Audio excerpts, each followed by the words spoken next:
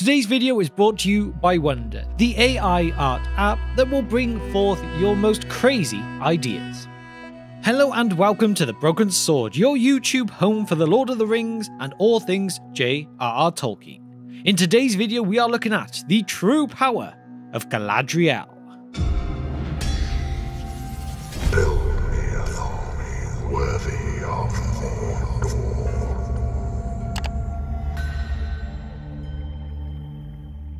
Galadriel's character has been one of great contention in recent months, with her appearance in the Rings of Power show drawing a number of criticisms.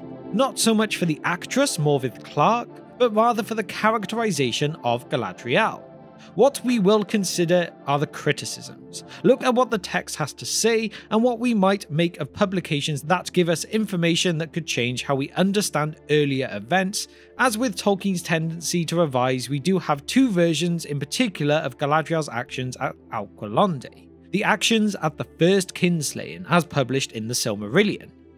Today we will see Tolkien's First Lady, the Lady of Light, the very light of Eru before us. Now, before we continue with our Lady of Light, let's talk about today's sponsor, Wonder. Wonder is an AI art app that can turn your wildest words into fascinating works of art. It is such a simple app to use. Just enter your prompt, pick an art style, sit back and let Wonder do its thing. Just look at their demo. A monkey playing poker? No problem at all. Of course, here at The Broken Sword we love our artwork, and sometimes going down the route of AI can just make everything a whole lot simpler, more interesting, and even give you something that you may never have thought could exist before. Do you want some new Galadriel art? Why not? Something of Sauron? Sure. Hobbit holes? Well, I feel right at home now. Do you want to do something else that's fun too? Just add yourself to the app and see what wonders it can do with you too. It is just so much fun. Or maybe if you're stuck with ideas and you just want some help with some creativity, just click the I need inspiration button and see what awesomeness arrives in front of you. The premium version of the app is great too, having over 20 stars, faster queue times, unlimited art, and no ads at all. So you can download the app now by following the link in the description below and get a free trial of the premium version. If you want to put your creativity to the test, there is no better way and no better time than now. Now, the most vocalized critique was that Galadriel wasn't Xena the warrior princess, and that by putting her in plate armor and strapping a broadsword to her back, somehow this was a slight to the character as constituted by Professor Tolkien. To be completely honest, upon his death, Tolkien appeared to be uncertain where Galadriel's place was to be, or where it might have been had he had one more day to edit and change and evolve his continuously growing and ever-expanding legendarium. Christopher Tolkien has proven himself tireless in his continued efforts to bring more of his father's work to light, even in rough and unfinished form. I mean, just look at the beginning of the history of Galadriel and Celeborn in the Unfinished Tales, as he begins with. There is no part of the history of Middle-earth more full of problems than of the story of Galadriel and Celeborn, and it must be admitted that there are severe inconsistencies embedded in the traditions. Or, to look at the matter from another point of view, that the role and importance of Galadriel only emerged slowly, and that her story underwent continual refashionings. Putting together a consistent story for Galadriel is tricky, as here we have something like Schrodinger's canon, that is, depending on whether or not you've observed it, it both is and isn't canon. Later publications that came about in the years after Professor Tolkien's death have done much to fill those gaps, but at what stage of completion they were in we can only guess, and to what extent it contradicts earlier publications is a real issue. If we go and look at one of Tolkien's letters dated March 6, 1973, he begins by explaining Galadriel's name. Galadriel, like all the other names of elvish persons in The Lord of the Rings, is an invention of my own. It is in Sindarin form, see appendices E and F, and means maiden crowned with gleaming hair. It is secondary name given to her in her youth in the far past, because she had long hair which glistened like gold and was also shot with silver. She was then of Amazon disposition and bound up her hair as a crown when taking part in athletic feats. Tolkien has always used the most flattering of terms in his descriptions. More than once, Tolkien refers to Galadriel as the most valiant and strong. Galadriel was part of the House of Finwë, with her parents being Finarfin and Eowyn, so really being from a mighty bloodline. And of being the greatest of the household of Finarfin, it is not difficult to understand why she would prove to still be important even at the end of the Third Age. Galadriel does wear her age well, and if you are curious, she is actually over 8,000 years old by the time she leaves Middle-earth after the War of the Ring. She also had the benefit of living during the time of the trees, being Calaquendi, which gives her an advantage over her kin who remained in Middle-earth as well and never made that great journey to a man. So although over 8,000 years old, she is still one of the most graceful to be in Middle-earth. Talking of which, another aspect of her great power comes from the time she spent living in the light of the Two Trees of Valinor. She was born during the Years of the Trees, an age before the First which comprised of many migrations and chiefly that of the sundering of the elves from the original clans of 3 who awoke in Cuiviénen. Of those, 2 groups would make it all the way to Valinor, while the Teleri, sundered twice as it moved onward, would make it only with their number greatly diminished. This is why the kinslaying which took place in the wake of Feanor's wrath and fiery heart that, once it was ablaze, few could change his course by reason and none by force. Galadriel's story is more spotty than that of Feanor's though, and we have bits and pieces here and there which add up to a confusing image. In some accountancy, Tolkien describes her as having Amazon disposition, as we said earlier, but it is her observation of the kingslaying of Aqualonde and the lessons learned from Feanor's many, often spectacular failures that play a bigger part in her character. It is important to note that in Middle-earth, possession is a dangerous thing, and to take hold of something priceless and to say, "This is mine, I own it," betrays an ignorance of this world, a living world. Feanor was led astray by thinking that he could possess that light which gave the Silmarils their unrivaled brilliance and beauty. That light was of the trees, of the creation of Eru-Ilúvatar, and its origin is in the song that wove into being the world and all things. To claim possession of the Silmarils, or even yet the ring, is to think that power is the same as strength. The strength of arms is always a last resort, and Galadriel was wise enough to understand this. A big thing.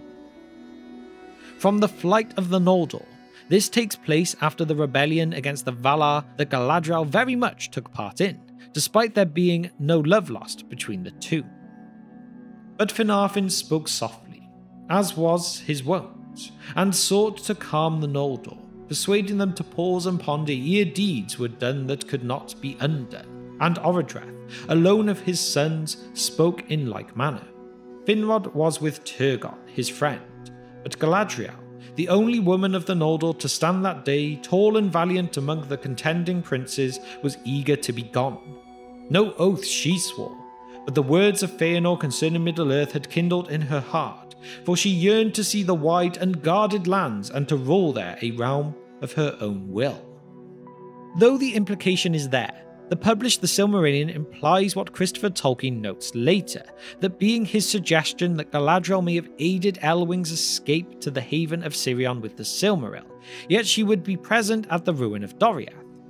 It is said in the Unfinished Tales, Galadriel and Celeborn participated in the fight for Eregion prior to its fall, and in their company was a great host to command. In the end though, Eregion was sacked, and this terrible conflict marked the beginning of the War of the Elves and Sauron, beginning in 1693 of the Second Age. Refugees like Galadriel and Celeborn found refuge first in Lindon, then Lothlorien, a garden kingdom of her own to rule, something she had wished for so long, and something she could now try. But what is important here, mind, is that Galadriel and Celeborn led the defence of Eregion, and we have no reason to doubt Galadriel's presence, nor Celeborn's, on the field of battle.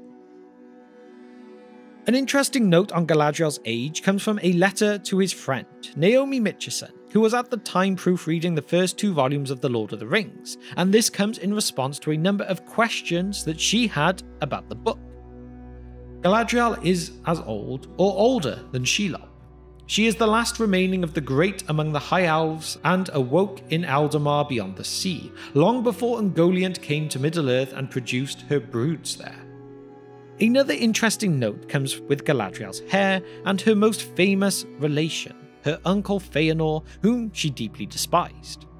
He had asked for a strand of her hair thrice, and thrice he was denied, as Galadriel's hair was said to shine with the light of the two trees of Valinor, and Feanor wanted that.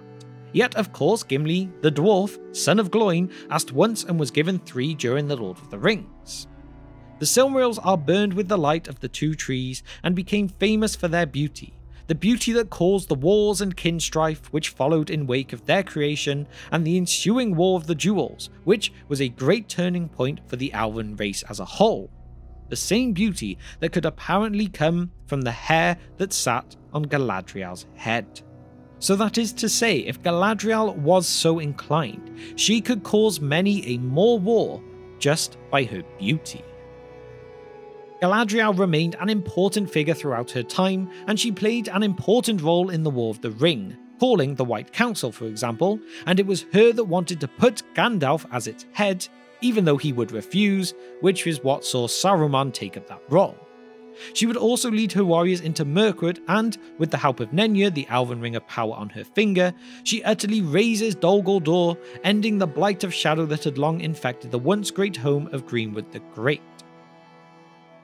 If we step back for a moment here though at the end, in her youth, Galadriel was an ambitious firebrand, realistically an expected trait with her blood being that the same of Feanor's, if only by his youngest brother. She would seek her own realm to rule over, but her meeting with Melian would do much to change her, and that being for the better. There is nothing to suggest that she wouldn't be wielding a sword and engaged in battle, but there is little to actually show that. In one version of the Kinslaying, she is not present, but in another, she takes up arms to defend her mother's kin. Either way, with her being 6'4" tall and the mightiest elf to live in Arda since Feanor himself, according to Tolkien's own words, this set her apart as a massively powerful and wise character who deserves, and often demands, respect. What is most important in understanding her is to know that power is always somewhat of an illusion. It is borrowed, but strength is one's own. Her greatest feat of strength is the rejection of the One Ring, as she has the strength of character to resist that kind of temporary, artificial power, but true temptation it is. So let's finish off with a quick quote from the Lord of the Rings of this event.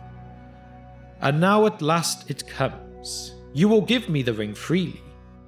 In place of a dark lord, you will set up a queen, and I shall not be dark, but beautiful and terrible as the morning and the night, fair as the sea and the sun and the snow upon the mountain, dreadful as the storm and the lightning, stronger than the foundations of the earth. All shall love me and despair." She lifted up her hand, and from the ring that she wore there issued a great light that illuminated her alone and left all else dark. She stood before Frodo, seemingly now tall beyond measurement, and beautiful beyond enduring, terrible and worshipful. Then she let her hand fall, and the light faded, and suddenly she laughed again, and lo, she was shrunken, a slender elf woman, clad in simple white, whose gentle voice was soft and sad. "I passed the test," she said. "I will diminish and go into the west, and remain Galadriel." So there we have it.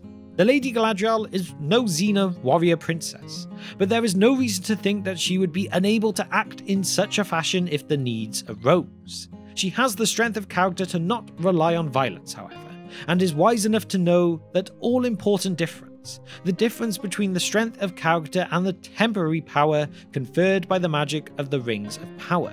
All in all, Galadriel is a wondrous, beautiful being who was known as the mightiest, fairest, and greatest for good reason.